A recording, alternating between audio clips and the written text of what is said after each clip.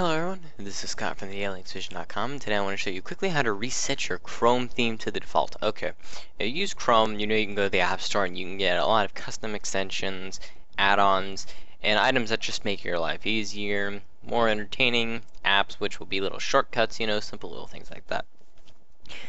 However, frankly, there's no simple, it's quite difficult from what I see when it comes to people removing the theme. To remove any extension, all you have to do is go to your settings window, go to your settings. Actually, I don't even know why I had that one. Goodbye.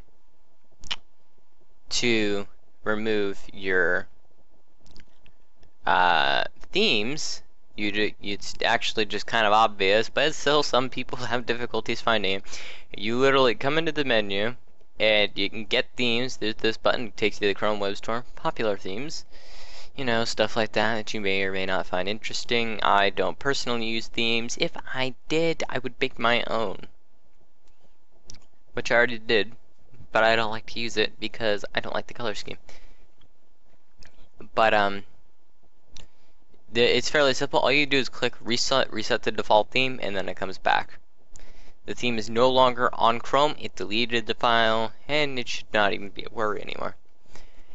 Fairly simple process, but I had someone ask me about it, and I figured it'd be a very simple thing. There's actually a lot you can do with Chrome if you just mess around with it.